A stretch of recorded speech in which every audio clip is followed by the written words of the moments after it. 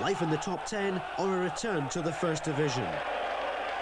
And within 5 minutes, Killie appeared to get the ideal start. The run and cross from McSkimming, touched on by McCluskey, Tom Brown there to prod the ball over the line. But the linesman said, no goal, his flag was up for offside.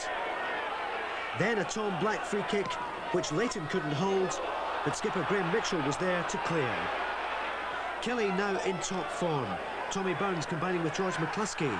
Then Brown's flick on for Mitchell, but he was just pipped to the ball by Jim Leighton.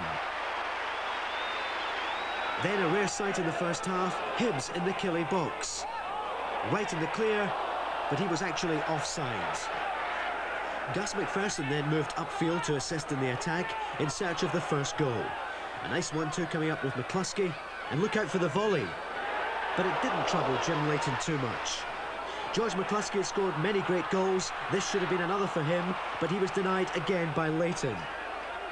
Tommy Burns may be 37, but he was involved in everything. He is setting up Tom Brown, but he was eased off the ball. The second half started with the Ayrshire men back on the attack. McSkimming's cross, but the header went wide. You began to wonder if Killie's luck might be out. Kevin McAllister skimming the defence, but Gareth Evans failing to connect. Tommy Burns involved again, the clever through ball, but George McCluskey outpaced by the Scotland goalkeeper. News came in that St Johnstone were a goal up at Motherwell, so some pressure on Killie, but they couldn't find a way past Leighton. A final push in the dying moments, Sean McSkimming again on the attack for Killie. The ball into the area for Tom Brown, but he was beaten by Leighton. After the 90 minutes were up, Kilmarnock's place in the Premier League was assured. The fans and the players enjoying the moment.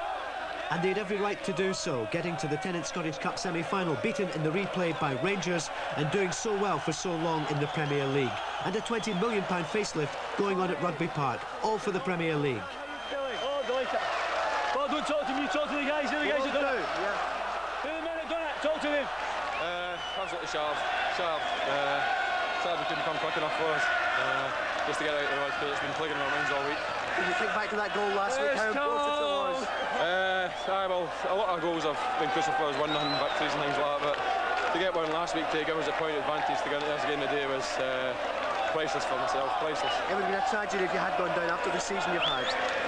Well, a lot of folk I think would have agreed with that, but at the end of the day it was in my own hands.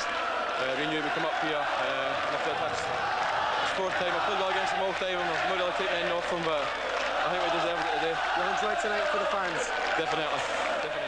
The worst 90 minutes of my life, I must confess. I mean, I thought when we played the Hamilton game last year it was bad because we weren't promotion and that. But there's so much at stake. I mean, so very much at stake.